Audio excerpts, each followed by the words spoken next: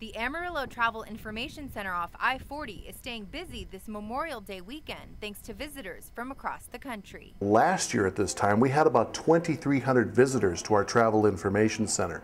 And so far this year, we've seen about a 10 to 15% increase in travel overall. So we expect that trend to continue through the Memorial Day weekend. Travelers from all over the U.S. are making a pit stop right here in Amarillo, and so far, they say the drive has been easy. The traffic hasn't been a problem at all. It's been really light, not too many people on the roads, and it's been moving pretty smoothly.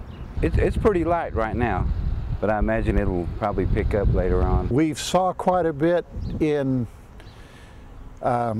Oklahoma coming from Norman to get onto I-40. We had to pass up through the Moore tornado zone. And with the rising cost of fuel, gas prices don't seem to be an issue, at least for now. The gas prices have been pretty good. We have a diesel car, so it gets really good gas mileage. Texas has cheaper gas prices than Oklahoma, so that part I liked.